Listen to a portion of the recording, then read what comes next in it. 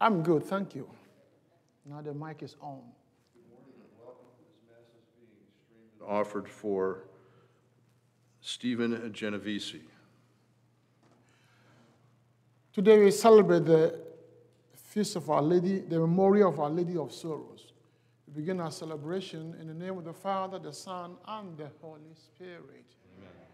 The grace of our Lord Jesus Christ, the love of God, and the communion of the Holy Spirit be with you all. And with your spirit. Before God, we are all sinners. Shall we admit this and ask Him to forgive us of our sins? I confess to Almighty God and to you, my brothers and sisters, that I have greatly sinned in my thoughts and in my words, in what I have done and what I have failed to do, through my fault, through my most grievous fault. Therefore I ask Blessed Mary, ever Virgin, all the angels and saints, and you, my brothers and sisters, to pray for me to the Lord our God. May Almighty God have mercy on us, forgive us our sins, and bring us everlasting life.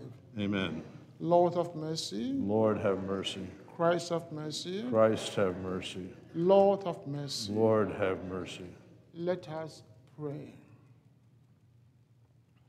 O God, who willed that when your Son was lifted high on the cross, his mother should stand close by and share his suffering, grant that your church, participating with the Virgin Mary in the passion of Christ, may merit a share in his resurrection, who lives and reigns with you in the unity of the Holy Spirit, one God, forever and ever. Amen. Please be seated.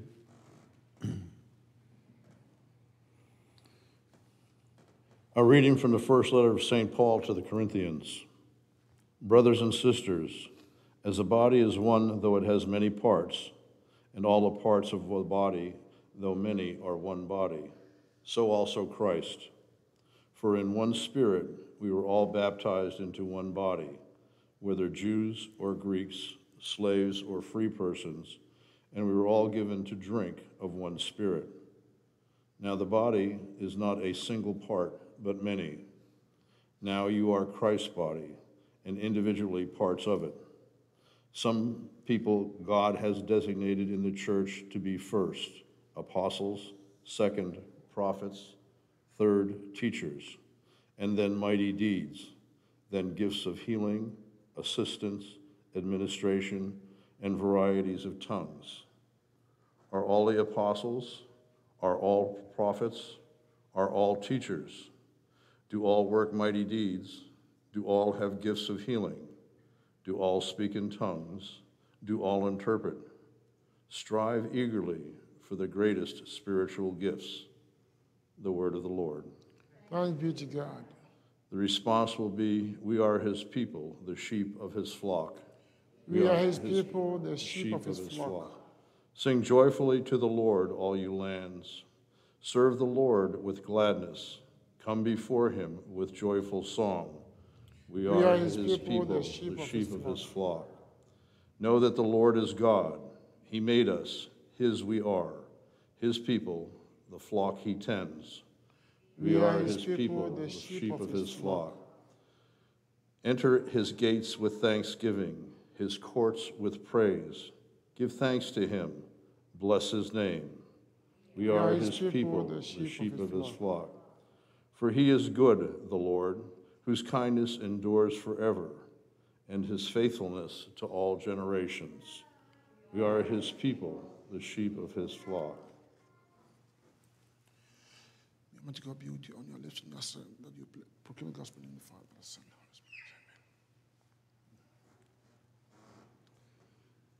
The Lord be with you.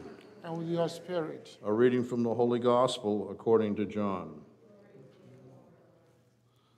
Standing by the cross of Jesus were his mother and his mother's sister, Mary, the wife of Clopas, and Mary Magdalene. When Jesus saw his mother and the disciple there whom he loved, he said to his mother, "Woman, behold your son."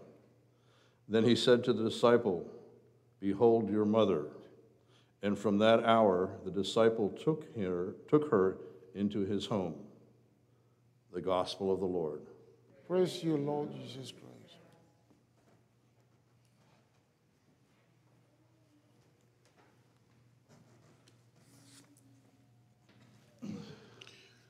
Today we celebrate the memorial, or if you like, the feast of Our Lady of Sorrows.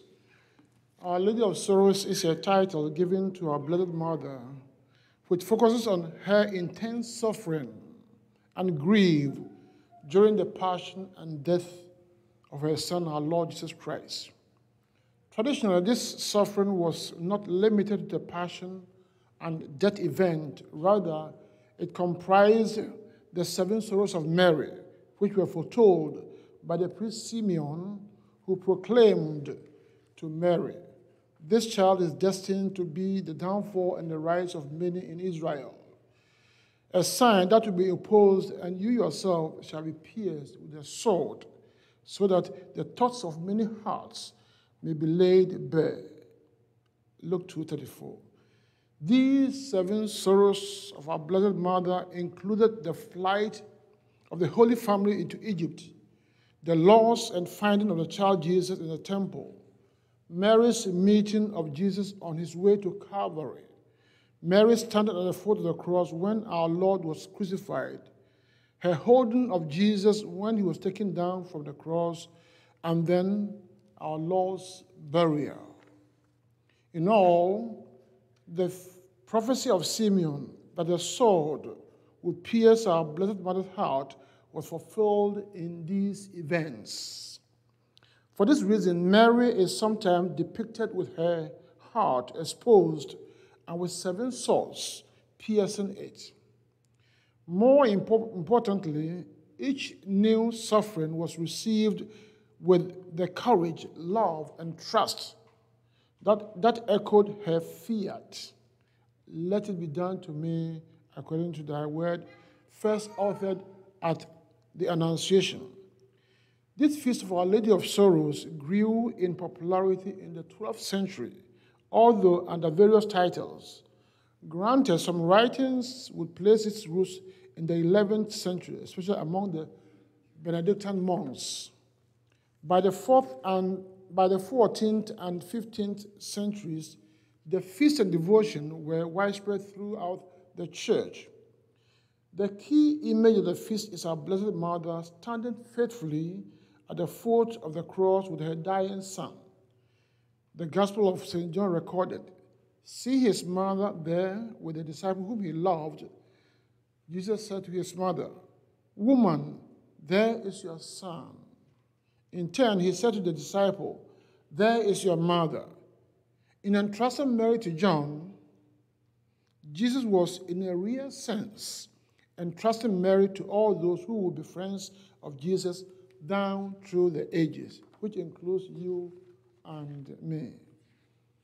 The Second Vatican Council, in its dogmatic constitution on the Church, wrote, "As she stood in keeping with the divine plan, suffering grievously with her only begotten Son, there she united herself with a maternal heart to his sacrifice and lovingly consented to the immolation of this victim which she herself had brought forth."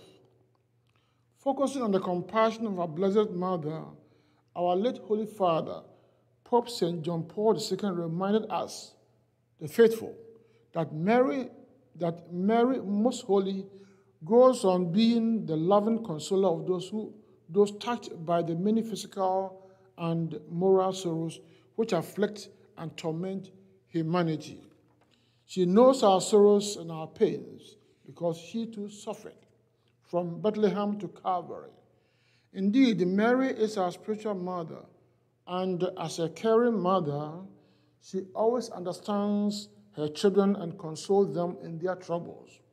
Then she also has the specific mission to love us, as we see from Jesus on the cross, to love us only and always so as to save us.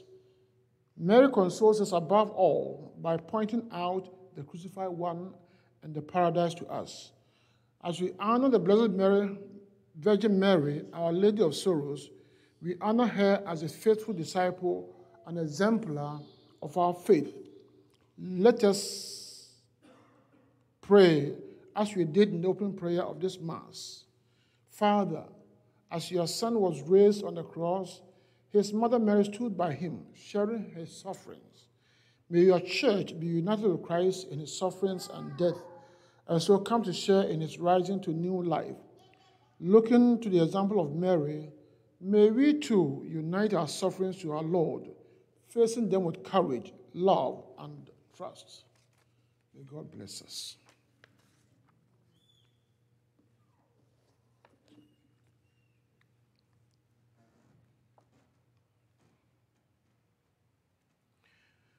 Shall I go to our Lord God and present to him our needs? For our Holy Father, our bishops and priests, that they may be an example to God's people of the obedience that is learned through suffering, we pray to your Lord. Lord, hear our prayer. That God in his justice may be a rock of refuge, a stronghold for all who are oppressed, making haste to deliver them through Christians brave enough to work for justice and peace, we pray to your Lord. Lord, hear our prayer. That on this memory of her sorrows, we may do all we can to console our Blessed Mother for all she suffered for our salvation, and allow her to be a loving presence in our own sorrows. We pray to your Lord. Lord, hear our prayer. That the sufferings of Jesus and the sorrows of her Virgin Mother may encourage us to accept our share of the cross in our lives as part of the redeeming work of God in the world. We pray to your Lord. Lord, hear our prayer. For all who have died, especially Steve Genovese, and for those who grieve them, especially the mothers who share in Mary's sorrow, that the grace of resurrection may lift them up in joy. We pray to your Lord. Lord, hear our prayer. At this moment, shall we present our personal needs to God our Father?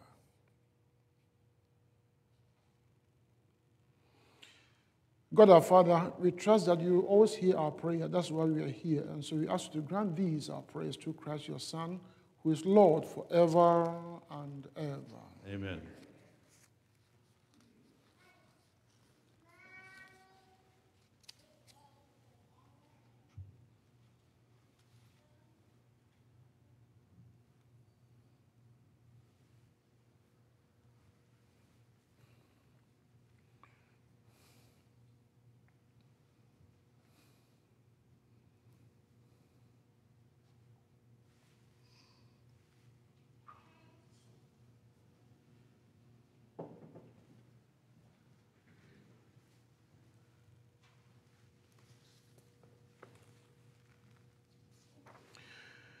Blessed are you, Lord God of all creation, for through your goodness you have received the bread we offer you. Fruit of the earth and work of human hands to become for us the bread of life. Blessed be God forever. And blessed are you, Lord God of all creation, for through your goodness you have received the wine we offer you. Fruit of the vine and work of human hands to become our spiritual drink. Blessed be God forever.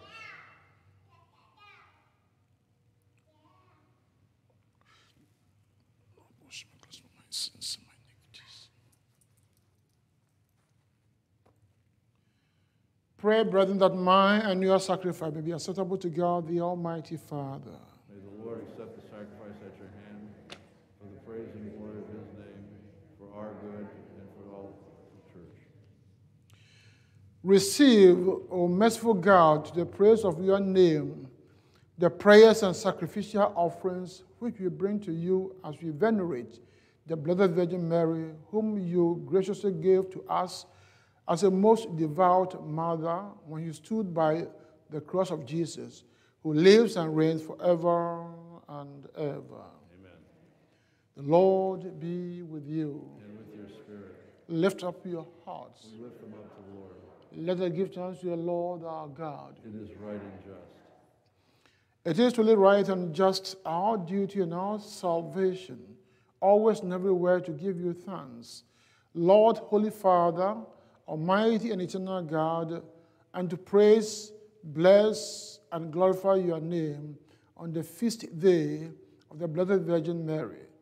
For by the overshadowing of the Holy Spirit, she conceived your only begotten Son, and without losing the glory of virginity, brought forth into the world the eternal light, Jesus Christ our Lord.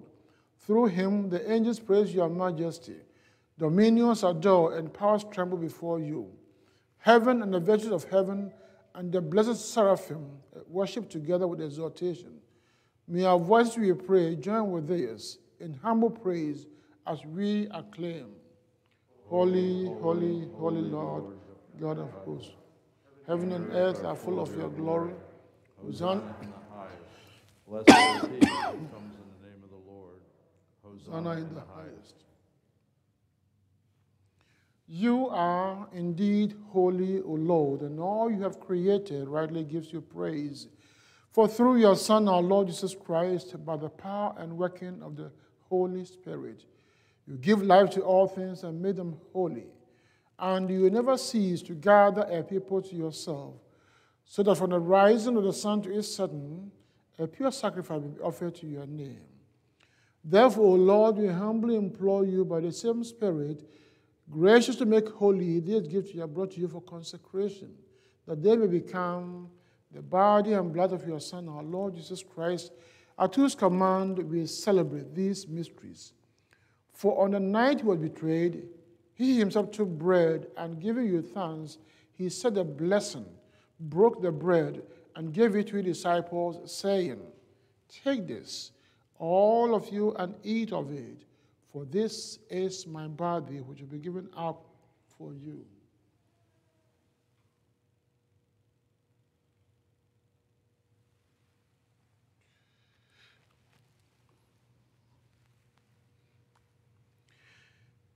In a similar way, when supper was ended, he took the chalice, and giving you thanks, he said a blessing, and gave the chalice to his disciples, saying, "Take this, all of you, and drink from it, for this is the chalice of my blood, the blood of the new and eternal covenant, which will be poured out for you and for many, for the forgiveness of sins. Do this in memory of me."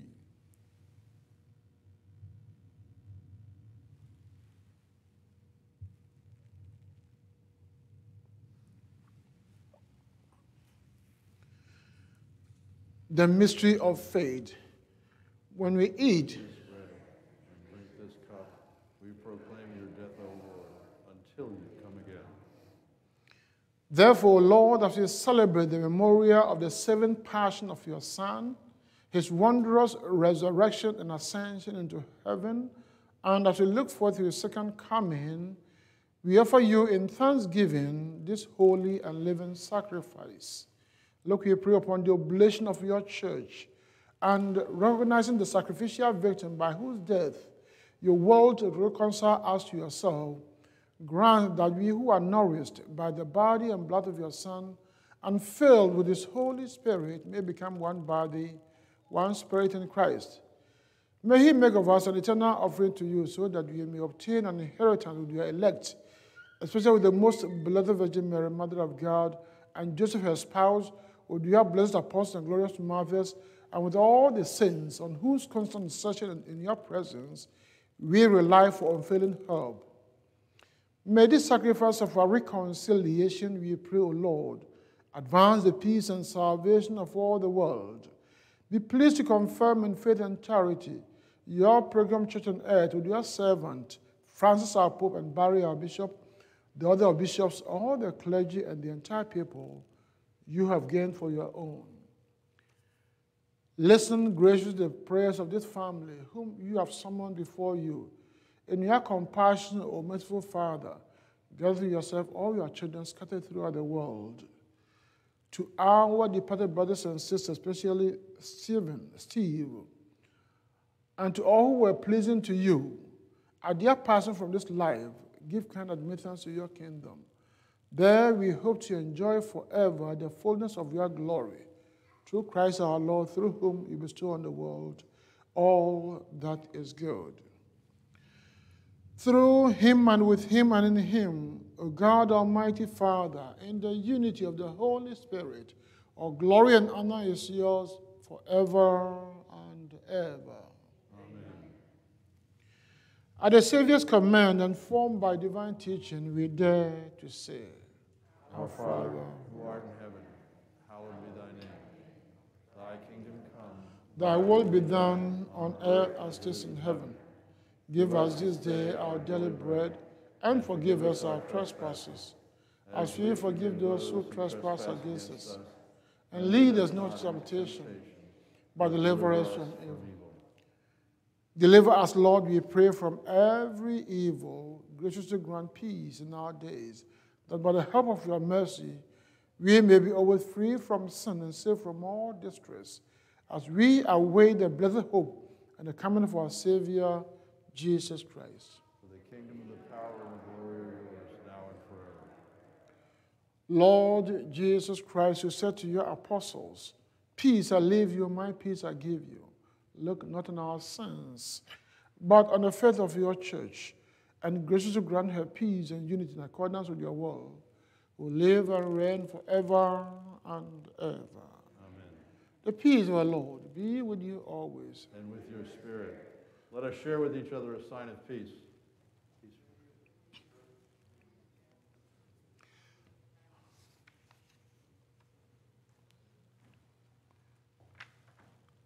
Lamb of God,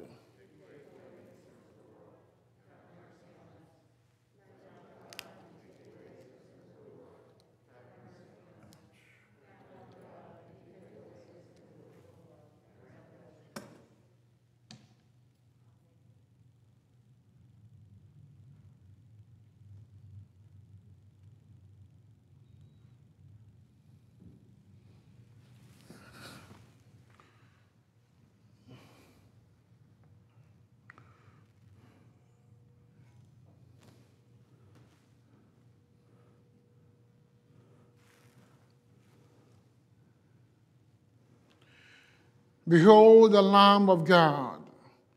Behold him who takes away the sins of the world. Blessed are those called to the supper of the Lamb. Lord, I am not worthy that you should enter under my roof. Say But the only word. say the word, and my soul shall be healed.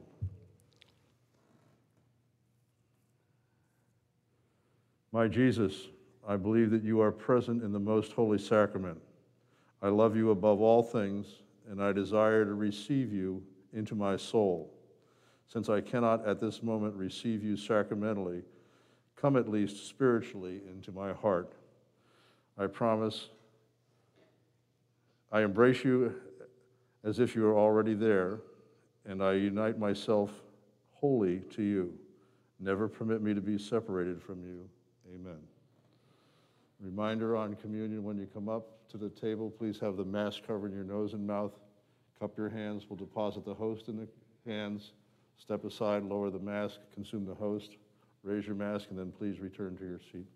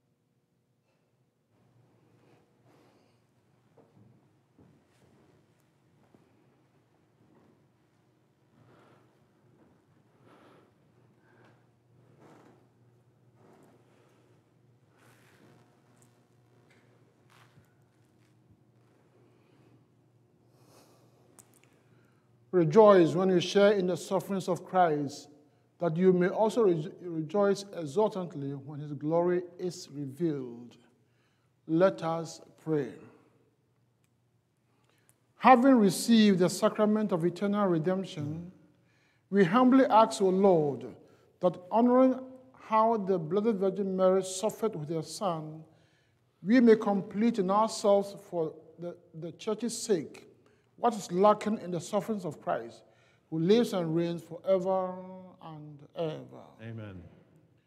The Lord be with you. And with your spirit. May Almighty God bless you, the Father, the Son, and the Holy Spirit. Amen. Go in peace, glorifying the Lord by your lives. Thanks be to God.